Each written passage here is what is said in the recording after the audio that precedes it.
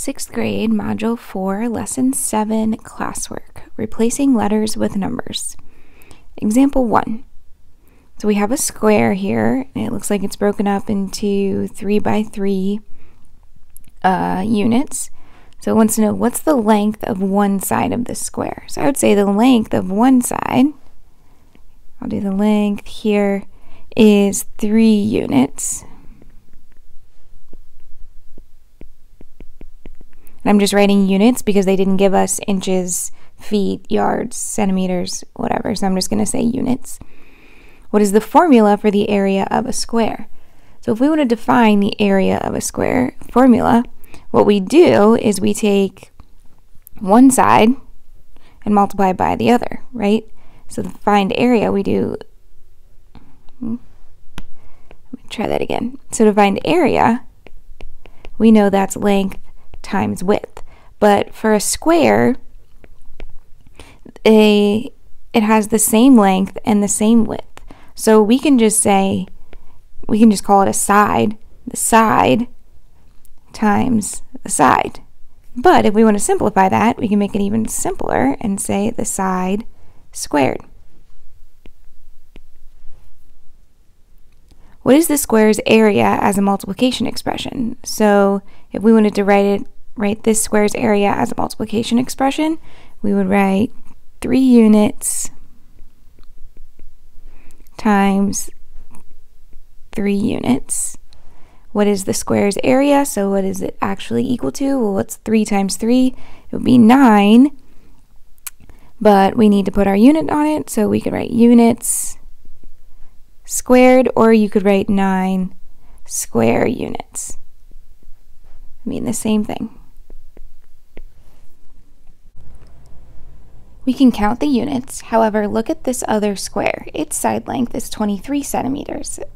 That is just too many tiny units to draw. What expression can we build to find this square's area?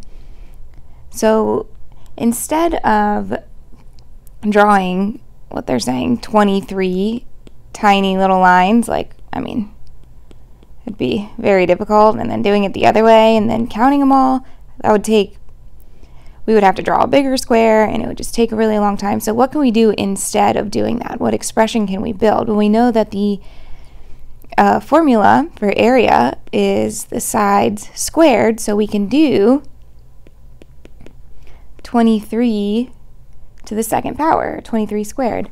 Or we could say 23 centimeters times 23 centimeters.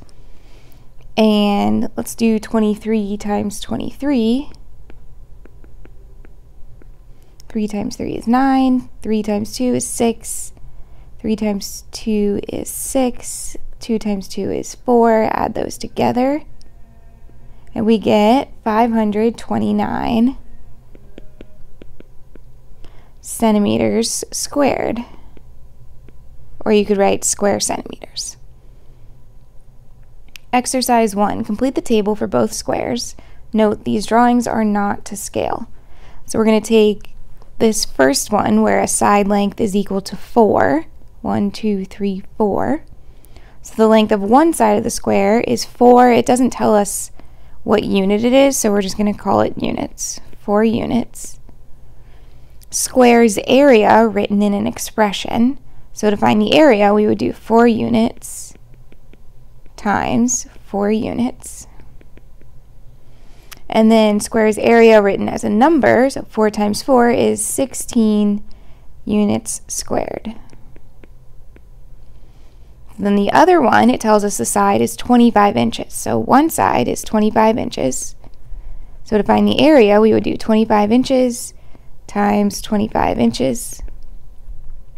And 25 times 25 is equal to 625 square inches. Remember, it's important to put the label there, so we know that we're talking about area. Example 2. What does the letter B represent in this blue triangle? So we're looking for what B is equal to. And so I notice right across the way here, this side says that that's 8 centimeters long. And since they're both talking about the height, I'm going to say that B is equal to 8 you could write 8 centimeters or 8. With a partner, answer the following question. Given that the second rectangle is divided into 4 equal parts, so the second one it's divided into 4 equal parts, what number does the x represent? So it wants to know what this represents. If we know that one part is equal to 4 centimeters, then x, which is 2 parts, would be equal to 4 centimeters times 2, or 8 centimeters. So x would be 8 centimeters.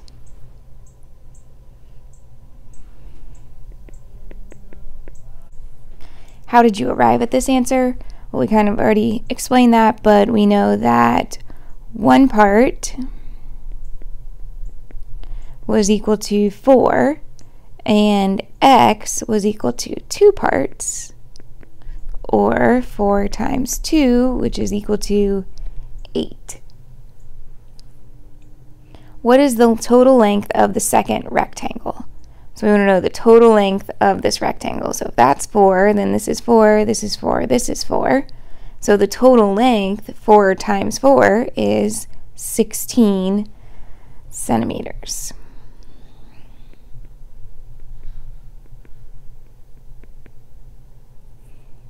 Well,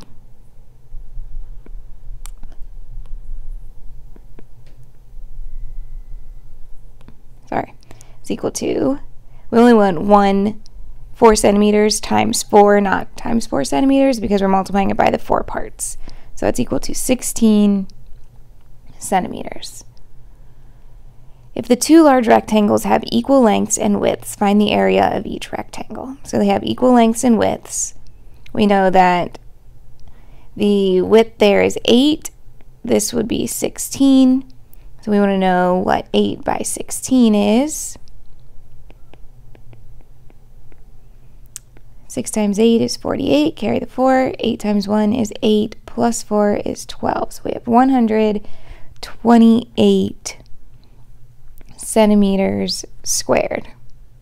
So the area of each rectangle will be 128 centimeters squared. Discuss with your partner how the formula for the area of squares and rectangles can be used to evaluate area for a particular figure. So basically you just do length times width, which is the same formula for rectangles and squares, but squares can be simplified to just the side squared.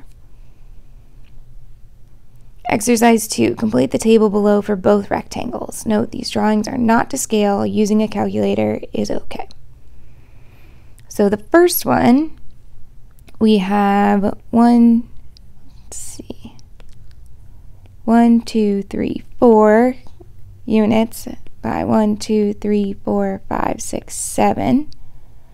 So there's 4 by 7. So the length here is 7 units.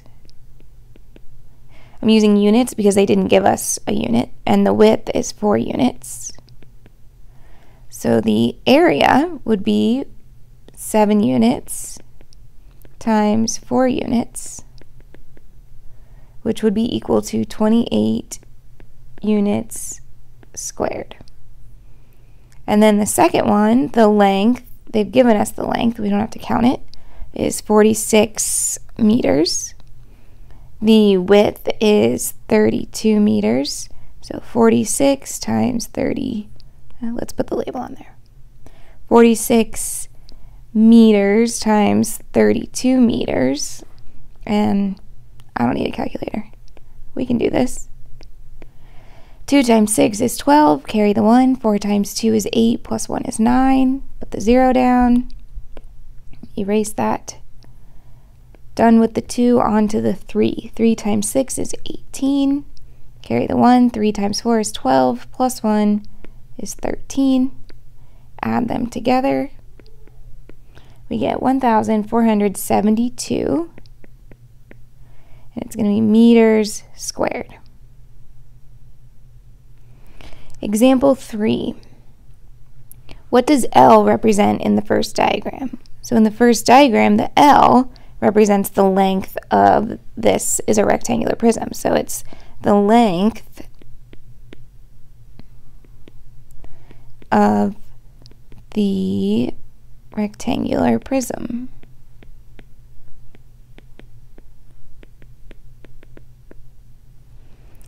What does the W represent in the first diagram? So the W here represents the width.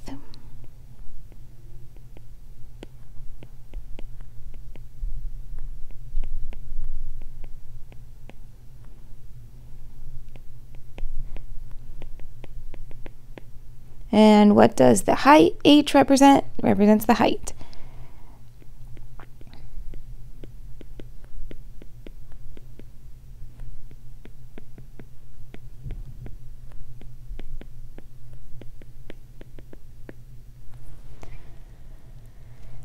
Since we know the formula to find volume equals length times width times height, what number can we substitute for the L in the formula?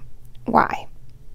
So we're going to be using this to represent the length, the width, and the height. So we're going to say these two rectangular prisms are the exact same size.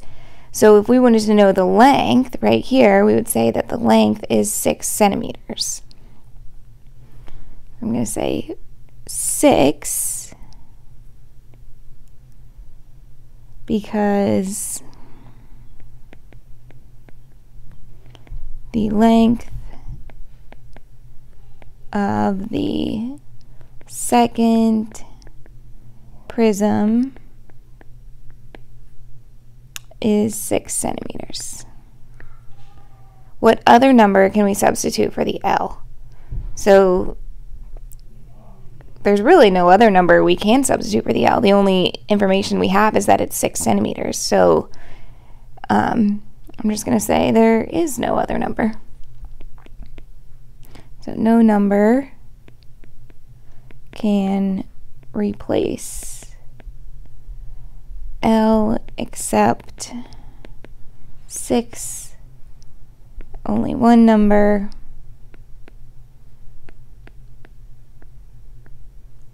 can replace each letter.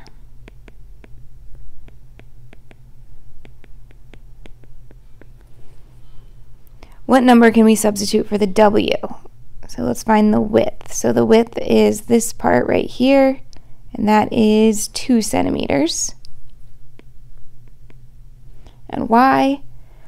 Let's just say because the width of the second prism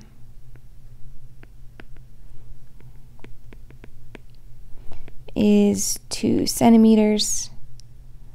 And then last question here, what number can we substitute for the H? So here's the H, that is 8 centimeters.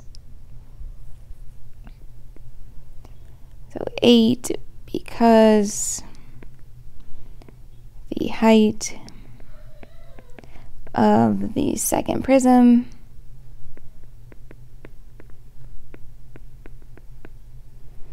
is 8 centimeters. Determine the volume of the second right rectangular prism by replacing the letters in the formula with their appropriate numbers. So remember, volume equals length times width times height. So if we want to find the volume, our length times width times height would be 6 times 2 times 8.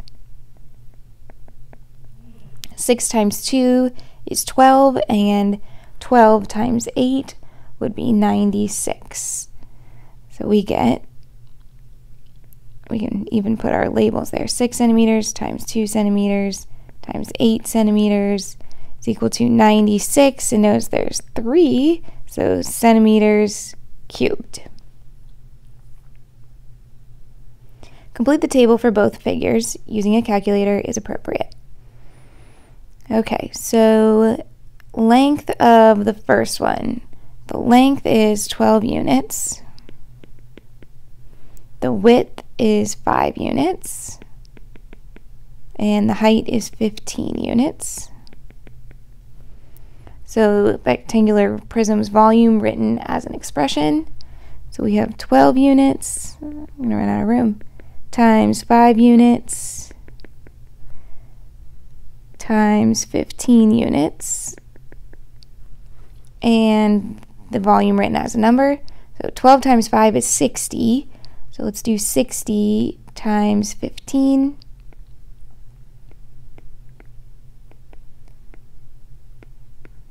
I get 900. So we get 900 units cubed. And then the last one, the length is 23 centimeters. The width is 4 centimeters. And the height is 7 centimeters.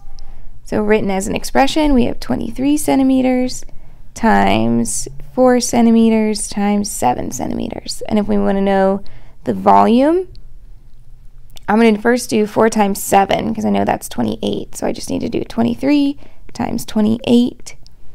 3 times 8 is 24. Carry the 2. 8 times 2 is 16 plus 2 is 18. Put the 0 down and erase that. 2 times 3 is 6. 2 times 2 is 4. Add it up. 8 plus 6 is 14. So we get 644. And our unit was centimeters cubed. And that's the end of lesson 7.